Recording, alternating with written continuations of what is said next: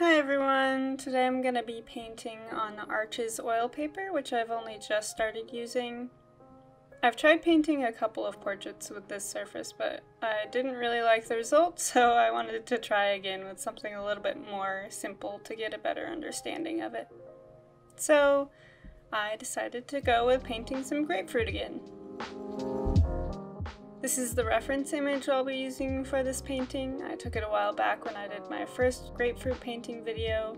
Something about citrus is just so appealing.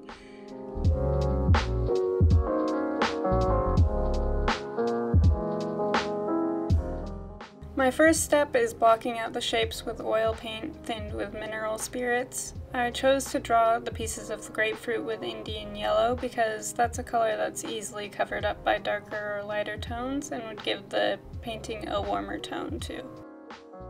If I had used a darker color like a red or a more blue tone, that may have affected the brightness of the highlights and the tones of the darker areas.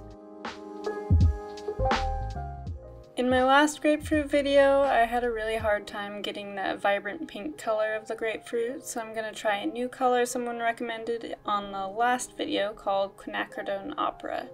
It's more transparent than most colors, so it was able to go over a light background and not lose the brightness like the red did in my last piece. The only thing about this color is that it's not super light fast, which means it can fade. So wherever this painting ends up, I'll probably have to keep it away from the windows.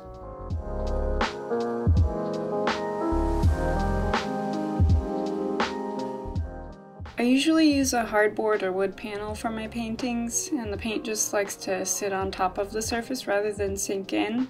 But because this paper was so absorbent, it acted almost like a watercolor, and you couldn't see the brushstrokes as much, especially in the beginning when I thinned out the paint.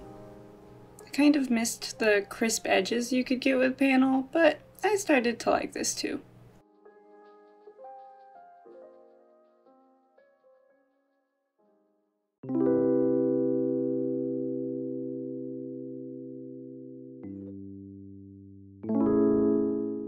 It was actually easier to blend and get a softer gradient with oil paper. I've gotten so accustomed to the brush picking up the paint on a panel that I forgot what it was like to be able to actually have the paint stick to something and be able to blend it out easier. It's so interesting how much a surface can change the look and feel of a painting. At this point I started using a solvent-free fluid medium to thin the paint in order to get smoother brushstrokes on this paper.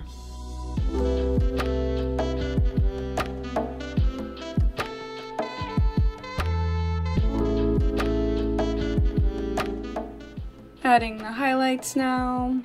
I use titanium white for the highlights, which is pretty much the brightest white you can get, and I don't thin it at all to get a really opaque look to those highlights and to add some texture so it kind of jumps out at you.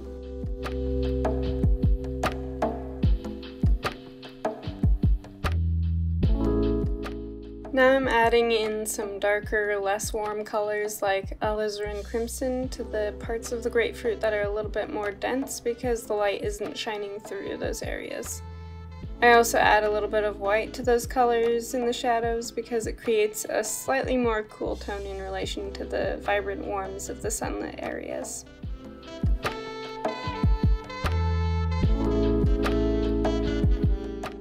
I didn't want to start with too dark of shadows first because it would be harder to bring it back to a lighter color after I put it down, particularly if the paint is still wet. That's why I add the shadows in layers, starting with a light wash first to block it in case I make a mistake and have to go over it with a lighter tone on top.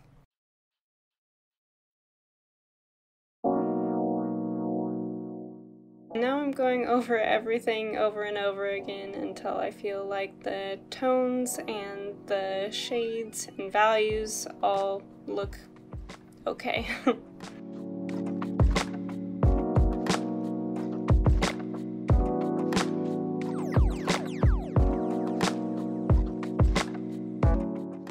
Someone in the comments suggested in a previous video to put a layer of gesso down in order to create a smoother texture on oil paper, and I did try it out with later paintings, which helped a bit with those, but I didn't use it on this one. Kinda wish I had now.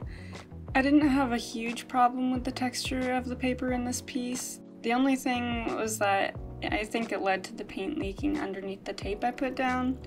I think I was also using paint that was too watered down in that section, and if I had added some gesso as a ground first, maybe it wouldn't have left as many cracks for the paint to seep into.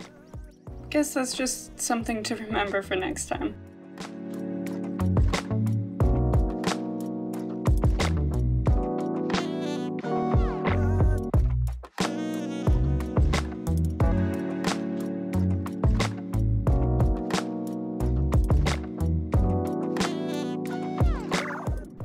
Thanks so much for watching. I really appreciate the support. I'll be doing more portrait pieces soon, but I've just been enjoying the low pressure and chill vibes of painting inanimate objects lately. This piece, as well as many of my other paintings and prints, will be up for sale on my website, danikarose.com, and be sure to check out my Instagram as well for more regular updates. Thanks again, and I'll see you next time!